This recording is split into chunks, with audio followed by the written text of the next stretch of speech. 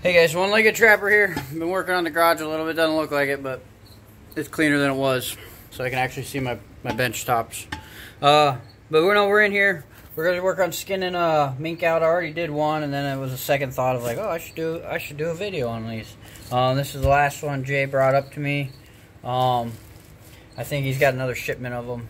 I think he's gonna clean out his other freezer, and so we'll be working on some of Flair's coyotes that he caught off of that ranch over there in Nebraska. So we'll see what's up, what he brings me. But right now we're gonna go do a rough overview on how I skin mink. Pretty close to the same thing. You just actually have to do the tail on the mink. So, all right, well, we'll get you going. This one's pretty good colors. It's got good white throat patches and everything on it. The last one I did was all brown. Like I said, this was an afterthought, me recording.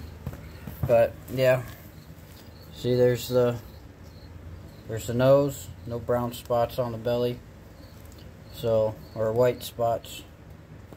But again, all right, we're gonna get you guys set up. I don't have a camera. Kids are inside watching TV, being lazy bums.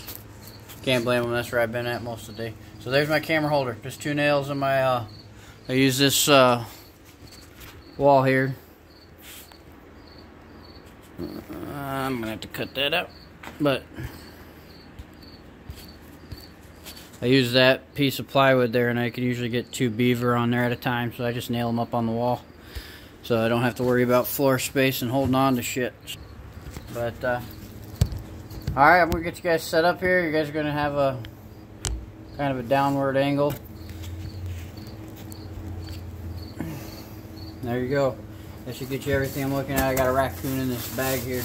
Kind of keep them in the bag as they're thawing out, because I've been having, as warm as it was the last couple of days, I've been having issues with flies. So just lay them out.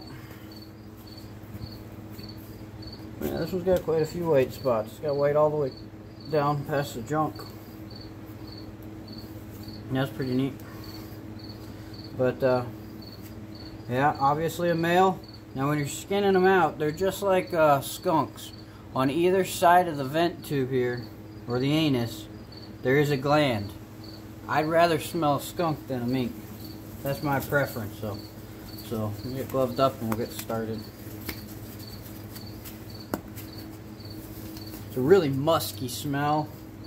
I don't know why they call muskrats muskrats, but mink smell a lot worse.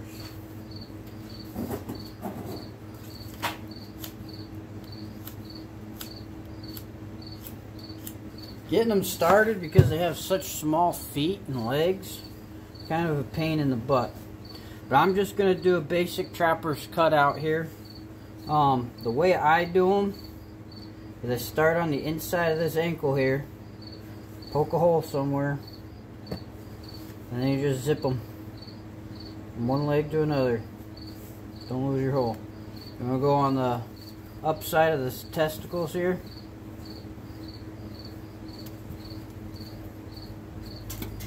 And a straight line all the way across.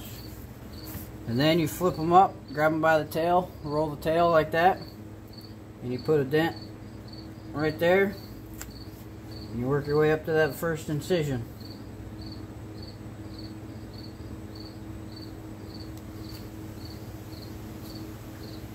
Now again, this is a trapper's quality, so all you taxidermists, don't worry about it. I know I got a buddy who's a taxidermist, and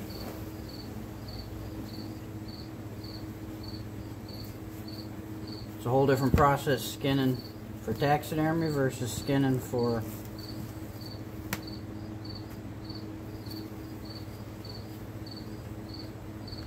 the market. So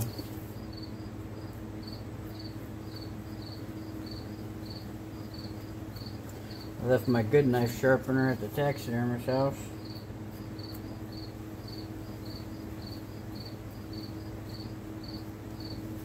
Over there. But you want something? I like these old timer skinning blades. I usually keep about 3 or 4. This one I found I don't know if it was some old timer's old trap knife, but the handle was rotted out on it, old wood handle. We ended up putting a deer antler on there. And that thing, I love using that thing. But if you can tell, it's got a little more wear on it. It doesn't have quite as curved of a blade as the other one does. This one's a lot older and got used a lot. This thing's skinned a lot of critters. We're not joking.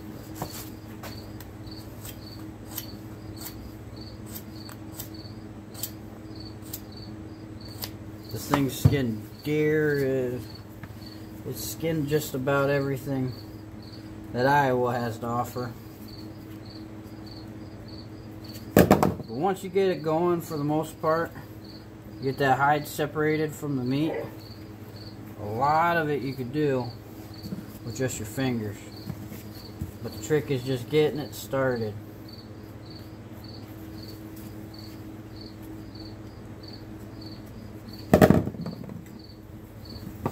And once you get your thumb all the way through it, you grab and pull. Just pull it up, get it just past that knee joint. That's it. Pop it loose.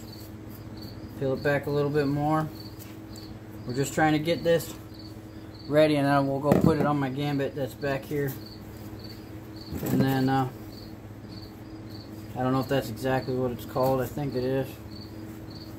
With the hanger upper.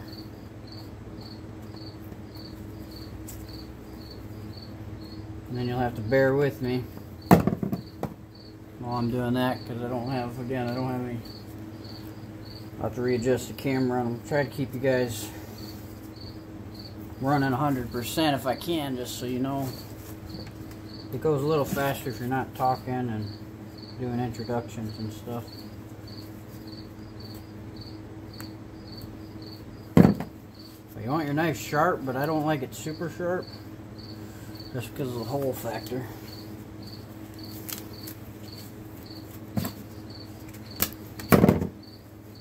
Alright.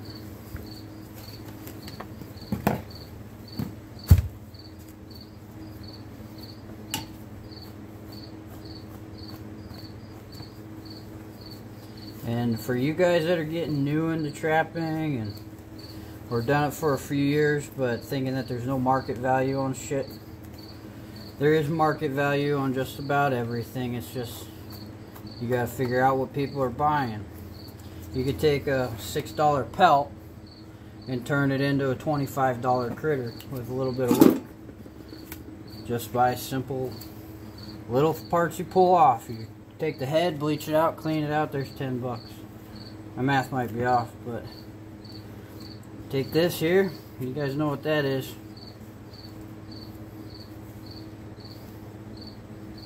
As much as you might not think so.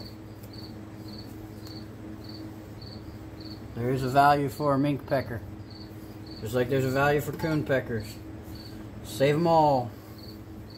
Alright, now that we're up past that, we're ready to go put it on the jig here. You want to get it pretty close. I mean, heck, we could do most of the skinning from here, but I want to hang it up, so we're going to get you guys readjusted so you can kind of see.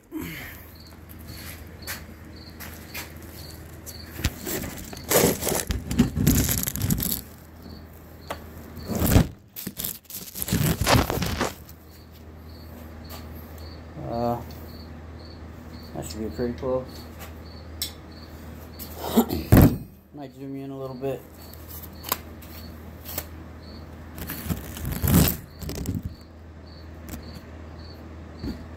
No, we'll leave it there. No, it's okay.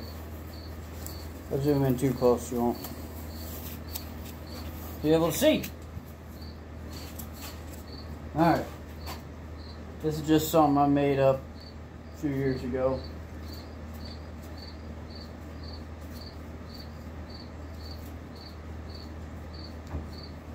So just hangs there. Pretty good. Now, guys, introduced you. This is my tail stripper that I'm using until I find my real tail stripper. You can use a real tail stripper. It works great. There's a million of them out there on the market, but for me, I had this stock, and my boy was wanting to practice his welds. So Just make it. You can squeeze this in. And I put it between the tail between my fingers like that. And I grab the bar. And then, oh, I pulled the whole tail off. And then you just want to work it. Yeah, see, I popped the whole tail off. That's okay. We can still work that. Come over here to my other one. That's supposed to be for the other leg. Put that tail right in there. Let me try it all over again. And it pulls right out. See how easy that was? And then later on we'll split that.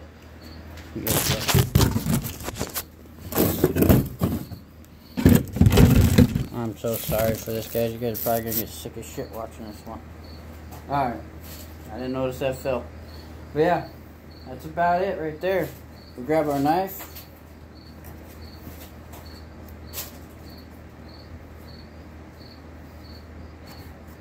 And just kind of work on getting just a little bit of this loose fat and meat off. And keep it on the carcass. And then it's just grabbing either side. You just pull. And keep pulling. Once you get there, you can grab it with 2 hands and just kind of work your way. Work through the armpits. Like I said, the less you could use a knife, the less chance you have of poking holes.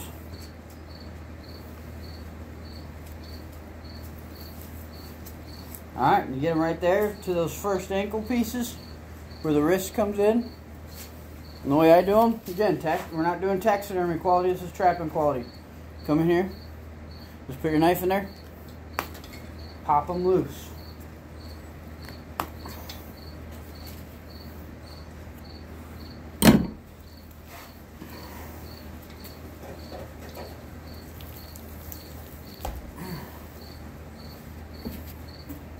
And now we're down to the head.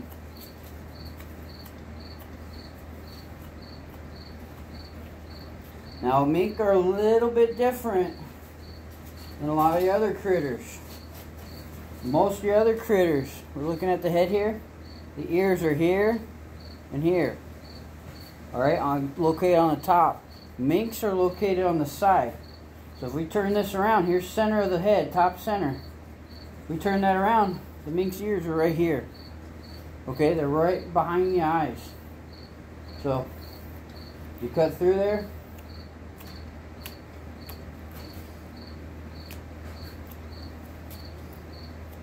And I know in one of my other videos I say you can cut a hole in them so you have something to hold on to. That don't work on mink and muskrat. So, you just keep working your way around. There she is. My dog just showed up.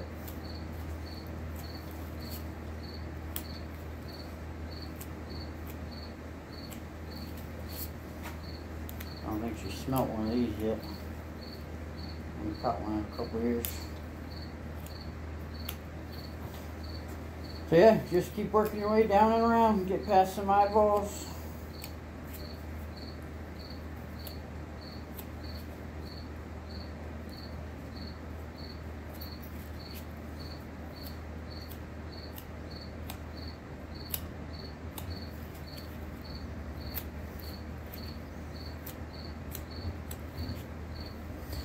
Where you're going to have some problems at on these is that lower jaw, because of the way the teeth come in and they just kind of lock in together. Well, they lock the fur in there.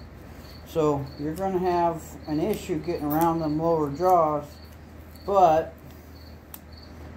I don't usually keep the lower jaw on. So again, just get in there. Now that we're at the jaws, you can stick your finger through the mouth portion and just keep on going. Now all we got left is that little white patch. I might keep it on this one just because it's white. But plain and simple, that's all she wrote. And like I said, you can turn that mink skull into $10 if you're willing to do the work. I've already got all my coffee cans full of heads, mostly bobcat heads right now. I don't know how you guys do yours, but I don't boil mine. I do what they call maceration, which is I just let them sit in a bucket and rot till all the meat's off the skull, hit it with a pressure washer, and it's good to go. But you gotta let them sit for a while and deal with the stink. Yeah, there you go. Good white spots. We're gonna get this thing put up. Now I know on some of them we do fur in, fur out. I believe, correct me if I'm wrong, but I believe mink are fur in. So you only put them on the stretcher, and once you get them on the stretcher, that's when you do most of your fleshing. At least when I do most of my fleshing is on the stretcher. So, but since these are going into tan, I might just salt them. But yep, so the next step, split the tail, clean up most of that. Now mink hide is pretty thick, but you'd still want to keep some, but I don't think you need to keep that much. It's not quite like a muskrat, because that's a lot. They got a lot more meat on their hide than a muskrat or even a bobcat does. So you're going to want to get as much of that off and get this pelt as clean as possible. So, but yeah, putting them up simple. Again, I'm not going to do that for you guys today, but I just wanted to show you the skinning process and how little you use the knife. You use it at the beginning and you use it at the end. So we're gonna work on fleshing those two out, and then we'll be good to go. So yeah, just a little insight. I've been talking with Trapper Jay, and we're gonna do another swap out. I'm gonna get all these ones wrapped up, get them back to him, and then we'll get another shipment, I think, of a lot of coyotes. And I'm not sure what else we got, but yeah, he's working on cleaning out his freezers, getting ready for this trapping season coming up. I think their season starts November 15th.